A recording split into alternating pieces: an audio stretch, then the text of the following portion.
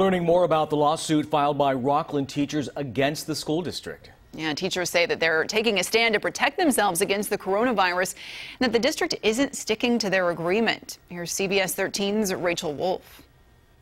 School is back in session in the Rocklin School District. Tens of thousands of students have opted to return to the classroom, taking the precautions required by the school district.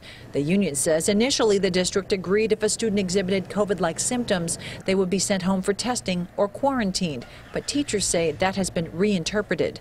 To give them the authority to allow our health aide on campus to make the judgment call if that student is presenting actual COVID symptoms or symptoms that they determine related to something unrelated to COVID. In turn, allowing that student to potentially be sent back to your classroom, not truly knowing if they're COVID or not. The Rocklin Teachers Professional Association filed a lawsuit against the Rocklin Unified School District with the Public Employment Relations Board. The union wants students to immediately be given a rapid test. Without it, they say many families are choosing not to test at all.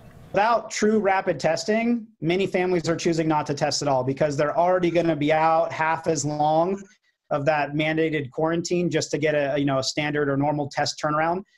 So if we don't have that rapid testing, many families are just choosing to ride out the entire quarantining, whether it's 10 or 14 days, versus getting tested and knowing one way or the other and potentially getting their student back to school even sooner. The district says the safety of students and staff are a top priority and that it's following state and county guidelines to safely reopen schools.